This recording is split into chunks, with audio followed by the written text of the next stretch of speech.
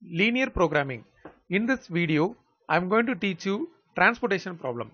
There are two factories located, one at P and other at Q. From these location, a certain commodity is to be delivered to each of the three depots A, B and C. We have two factories. I'll take it as P and Q here.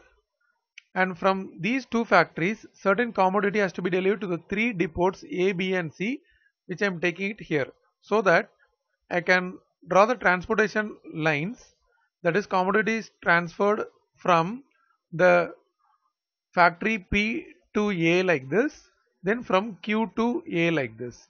In the same way from P to B and Q to B, and in the same way from P to C and Q to C. Now the weekly requirements of the three depots are 5, 5 and 4. So this depot require 5 units and this require 5 units and this require 4 units. While the production capacity of the factories at P and Q are 8 and 6. So this produces 8 units and this produces 6 units. And the cost of transportation is given in the table. Now the question is, how many units should be transported from each factory so that the transportation cost is minimum? From the factory P, let us transport the commodity X. Then this A requires 5 units. So the balance 5 minus X will come from the factory Q. In the same way, if I transport Y units from P to B, the balance 5 minus Y will come from the Q. Then we transferred X units and Y units from the factory 8. So the balance remaining will be 8 minus X minus Y, that will be transported from P to C. In the same way, the remaining requirement of the C is 4 minus of what is already transported from the P, that is 4 minus of that whole thing. Now we can simplify this as 4 minus 8, which is minus 4 plus X plus Y. Now we have 6 lines and all the 6 lines form the equation. The first equation is X is greater than or equal to 0, that is this first part. Then Y is greater than or equal to 0, and the third part is 8 minus X minus Y greater than or equal to 0. If I carry minus X and minus Y to the other side, so 8 is greater than or equal to X plus Y. If I write the equation in the reverse order, X plus Y less than or equal to 8. So this is one equation. In the same way, if you take these lines, it gives you another set of equation, that is 5 minus X is greater than or equal to 0.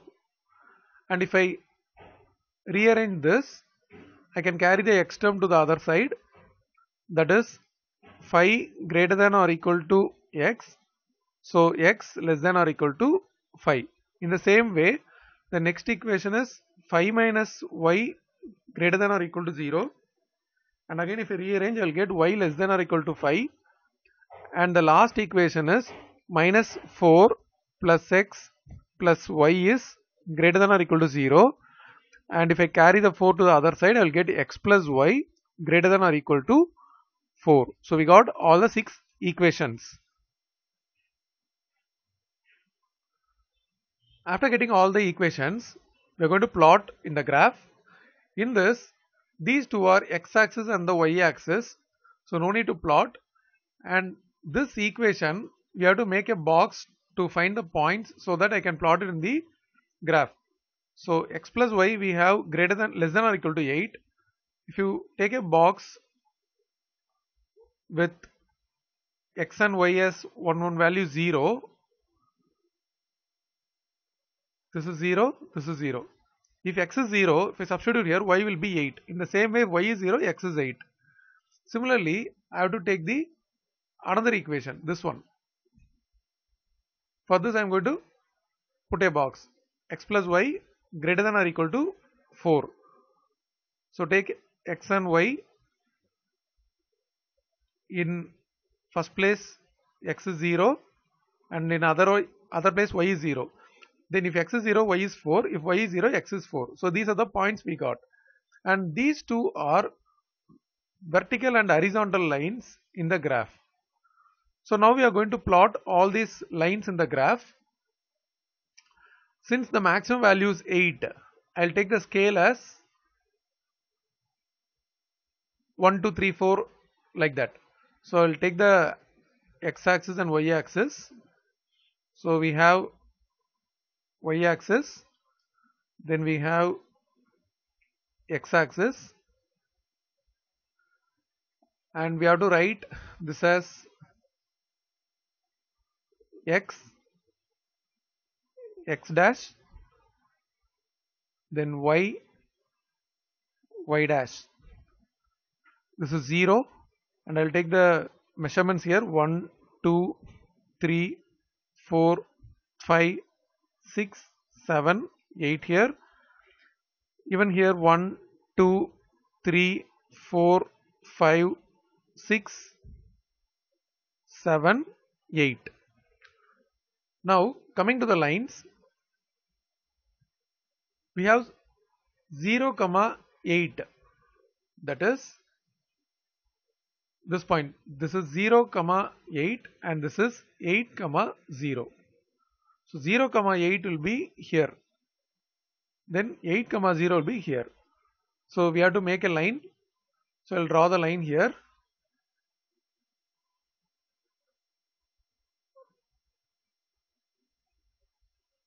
Okay. And actually this line should be extended on either way. Then coming to the next one, that is the points are 0, 4 and 4, 0. So the point will be here 0, 4 and 4, 0.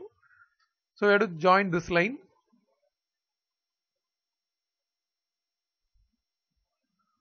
Okay. Then after that, we already had two vertical and horizontal line I told. That is x is less than or equal to 5, y is less than or equal to 5. So at the 5 in both x-axis and y-axis, we have to draw the vertical and horizontal line. So here we will be having horizontal line like this, that is y less than or equal to 5. Then in the x also we have a line like this, which is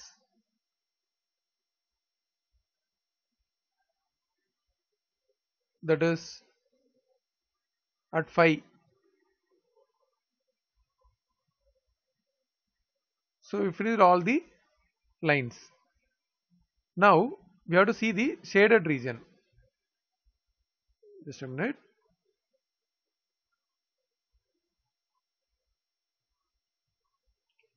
After this, in the equation we already had these two lines are less than, so we have to shade towards this direction, and this line we have to shade towards this direction. And in the first equation we had less than or equal to 8, so we have to shade toward the origin. This is greater than or equal to 4 away from the origin.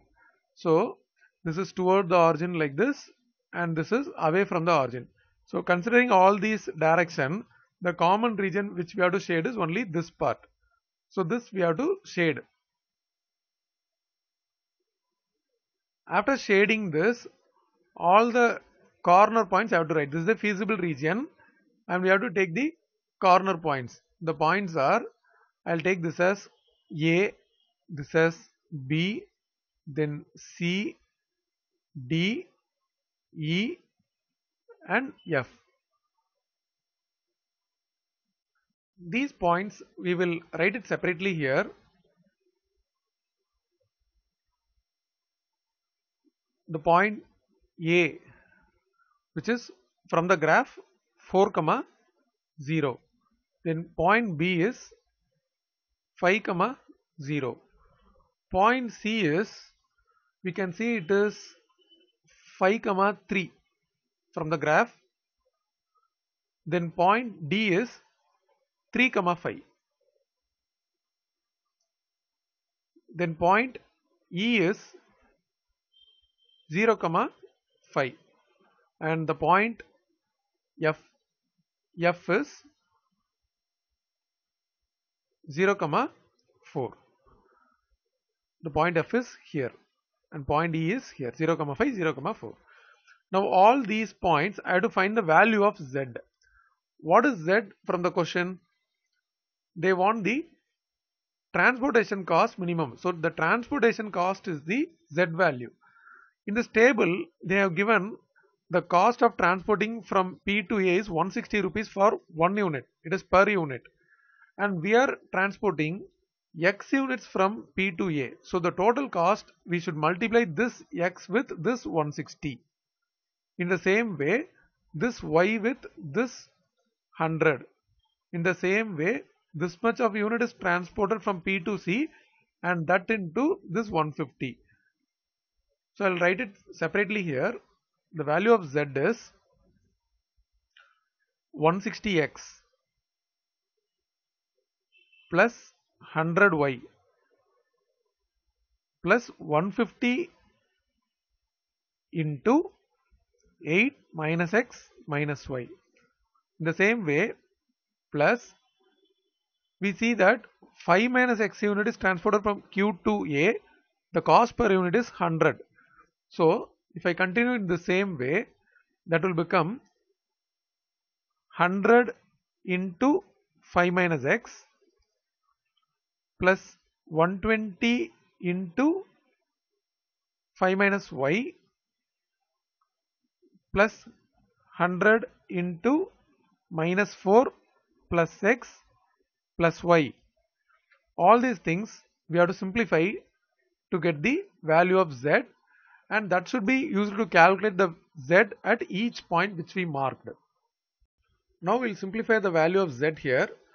So Z is equal to, first term is 160X plus 100Y plus, if I multiply this 150 inside, this is going to be 1200. Then if I multiply 150 with minus X, I'll get minus 150. Then minus 150Y, then plus 500 minus 100X,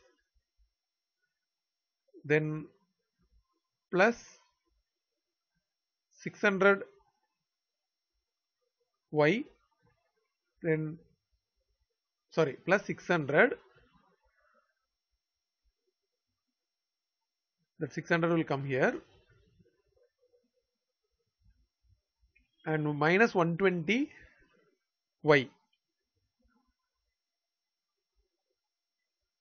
It is minus 120Y. Then again if I multiply the 100 inside, we get minus 400, then plus 100X, then plus 100Y. So if we simplify this, these two we can cancel. This will become 10X. Then this 100Y and 100Y will give 200Y, and these two combined minus 270. So totally 200 minus 270 is minus 70Y. This will give 200. If I add 200 with this 700, 700 with this 1900. This is the value of Z. Now copy the Z value here, which is 10X minus 70Y plus 1900. Now at the point A, X is 4. So if you substitute here, this is going to be 40 plus 1900, that will give 1940. Then if you substitute 5 here, this is going to be 50 plus 1900, that will give 1950.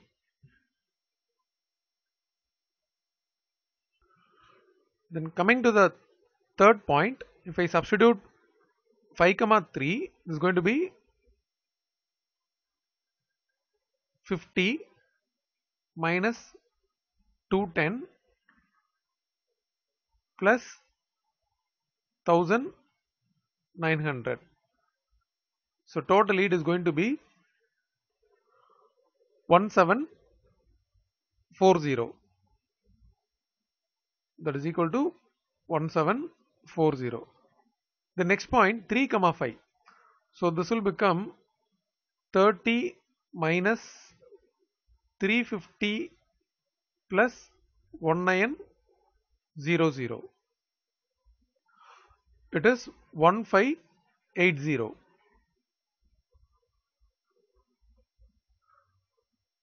Then point is 0 comma 5, that will be 0 minus 350 plus 1900. That will give 1550. And the last point 0 comma 4, that will give 0 minus 280 plus 1900, and that will give 1620. Among this, we need the minimum cost. So the minimum cost is 1550, and that happens at the point E, which is 0 comma 5. So our solution is 0 comma 5. So we have to transport 0 units from P to A. So write the solution here. P to A, it is 0.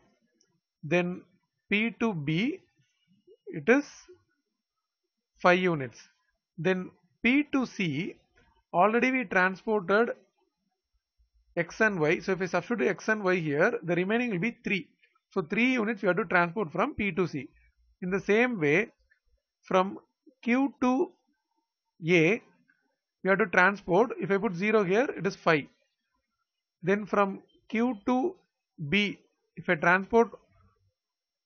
put Y as 5 here, it will become 0. Then from Q to C, already this is 0 and 5. So remaining 1 unit will be transported from Q to C. If you like this video, please subscribe our channel and share the video to your friends.